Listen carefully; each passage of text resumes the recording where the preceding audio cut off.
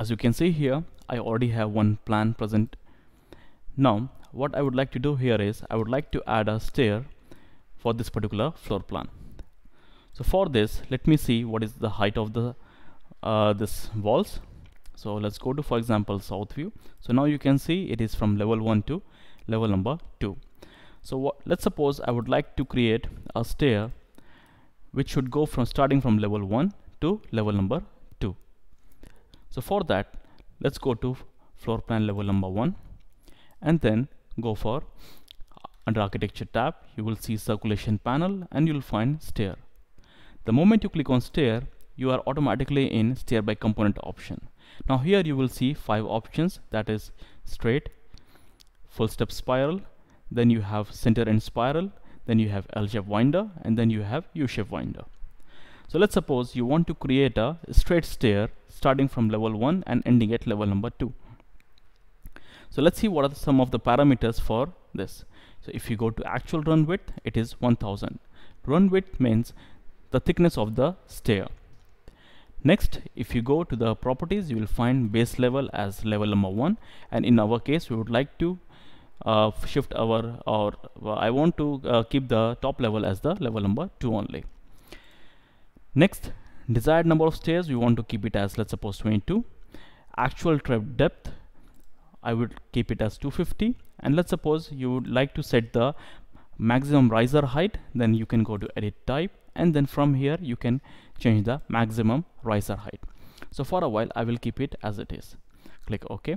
Now also, if you go to the type selector, you will find there are different types of stairs which are available.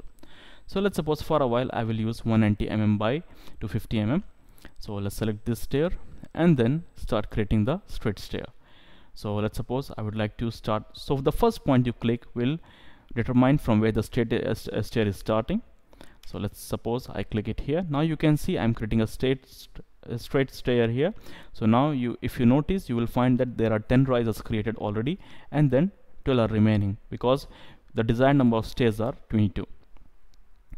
Next, let's suppose if I click the entire length and then click anywhere here and click finish. Let's go to 3D view, and now you can see our straight stair has been added. Now one thing you will notice is automatically once you add the stair or once you create the stair, the railings will be added to it. If you would like to delete this railing, you can simply select it and delete.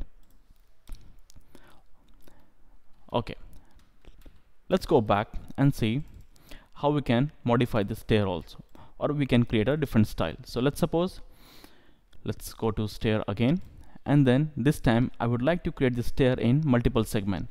So let's suppose out of 22, 11 I want to go straight like this, and the rest of the 11 steps I want to go to the right side. So let's start it from here. Now you can see I created here, so 9 risers are created, 10 are created, and then 11 are created. So click here and then go to the other side and then create the remaining stair.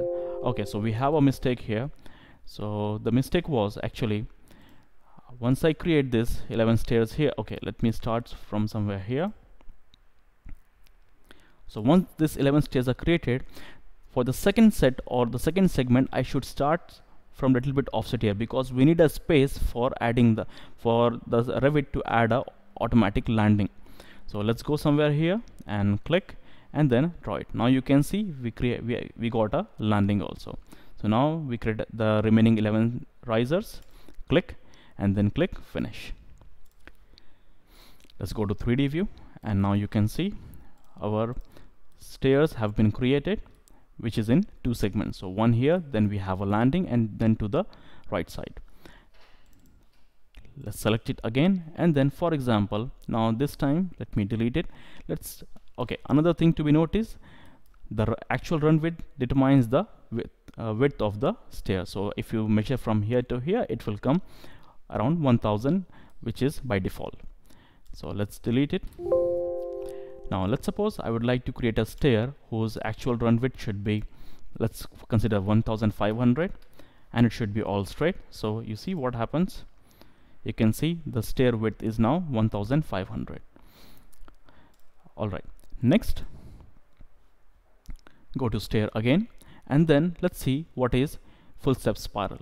So when I click on full step spiral, let's go here and check. Just click on the center point, and then we should give a radius value. So let's suppose I would like to keep it like around 800 only, and then click OK. Click finish.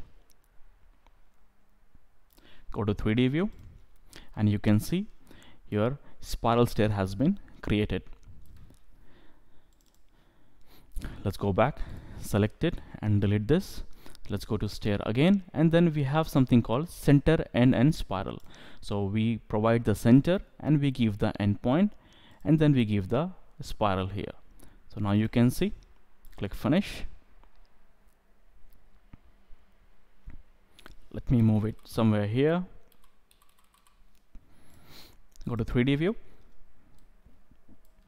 and you can see the stair is the center of the stair is somewhere here, starting from here, and it ends here. So this is center and stair. Now next, let's go to stair again, and then we'll see L-shape winder. So what is L-shape winder? Once you click here, what happens? By default, it will be having a L-shape stair present. So what I can do, I can press spacebar to orient it, and let's suppose I would like to place it somewhere here in the corner. So I can just simply go and then click finish. Let's go to 3D view, and you will notice here that this is how our L-shape winder stair is created. Now what is the difference between the two segment stair which we have created before? There we have, when we create the first segment and the second segment, we get a landing, but in this case we don't get a landing, we get a steps in the turns. So let's select this and delete it, and let me go back again, and then what we'll do is let's go back to stair, and then let's see what is U-shape winder.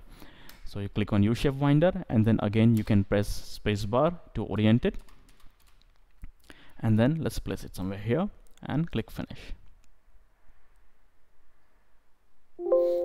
Go to 3D view, and then you will see it will create a U-shape winder with 3 segments. So one is here, second one on this side, and then third one again somewhere here. Let's suppose you would like to see whether it is exactly reaching till the level number 2 or not. So what we can do, let me go back, and then let me go from the east view or from the north view, and then let's change it to wireframe, and then you can see it will reach till the second floor here. So that's how we can create stair by components. In our next video, we will see how we can create stair by using the sketch mode. Thank you very much.